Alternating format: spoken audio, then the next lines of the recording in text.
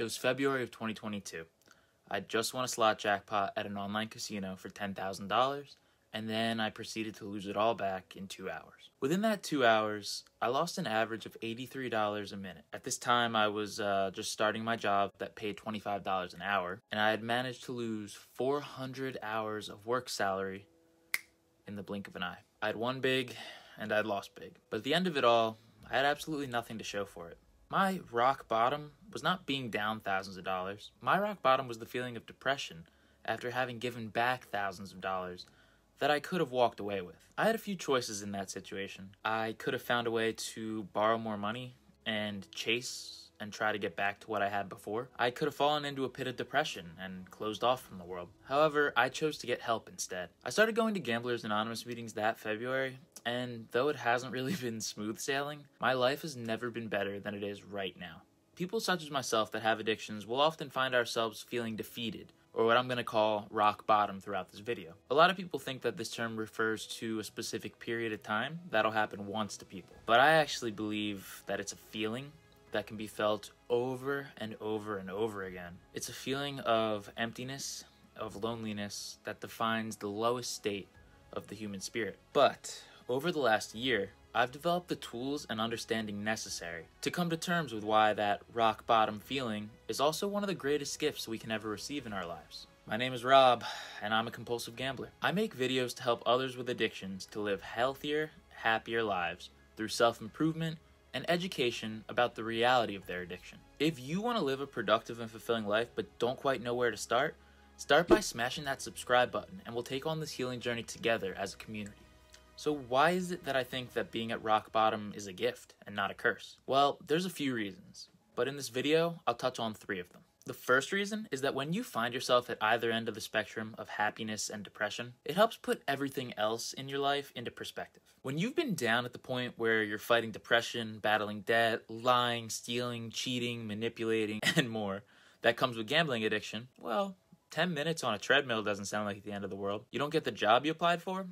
Okay, I'll just apply for another one. Your check engine light comes on. Well, okay, let's go check it. When you've dealt with things as bad as you have when in an active addiction, the inconveniences and negatives of a normal life just don't carry the same significance. And that's not to say that things can't happen in your life that are bad, or you shouldn't feel frustrated with negative things in your life, but the perspective that you gain when you experience something extreme is so powerful because it leads to a sense of gratitude. You can be grateful for how far you've come out of that rock bottom. Or, if you're still in that rock bottom, you can be grateful for how good your life actually is compared to what you feel right now.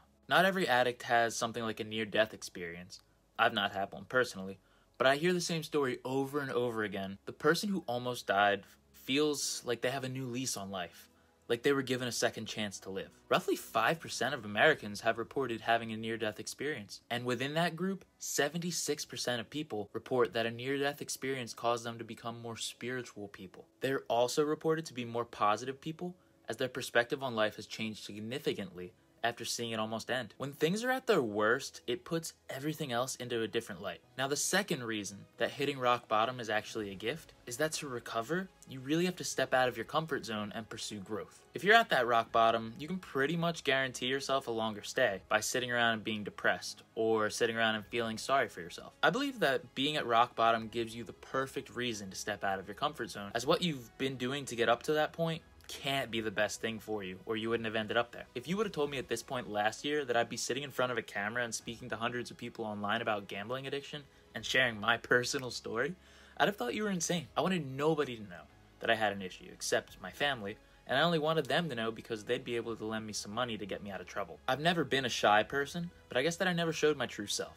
I was always seeking to be funny, to distance myself from people in a way that I'd never be diving into deeper issues. Now, I spend all day writing down those issues and finding the best way to share everything about them with you.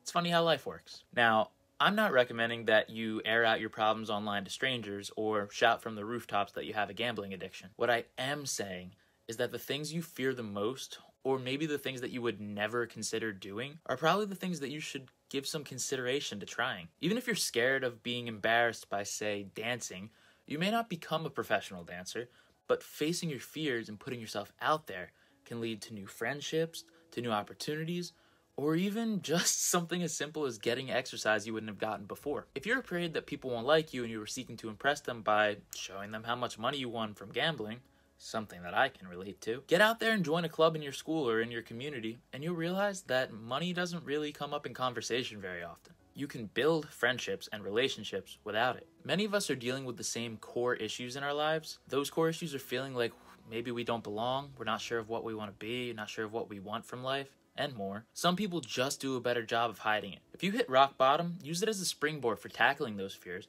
because you have to change something, or nothing will be different in your life at the end of the day. The third reason is probably one that you didn't expect to be hearing, but being at your lowest point can inspire a sense of competition in you. A lot of gambling addicts probably can look back at their earliest bet and come to terms with the fact that it was some sort of competition. For me, it was betting money on the hockey games that I'd play out in the street with my little brother. For others, it could be gambling $1 on who could throw a ball the furthest, or maybe even betting some money on a game of FIFA or some other video game on the Xbox. When we hit rock bottom, we have a new type of competition that we can take on, one that'll actually leave us better off each day. Competition can come either in the form of competing against the version of yourself from the day before, or competing against someone that you admire. It's sort of a corny saying that the only person you should want to be better than is yourself, but it's such a popular saying because it's really true. When you're at rock bottom, you're giving yourself a point in time to compare all your other experiences to, and know in the future that you're doing better compared to it. If a month from now you fail at a business venture, or you sleep in later than you had planned, you can go back and reflect on the time where you're filing for bankruptcy,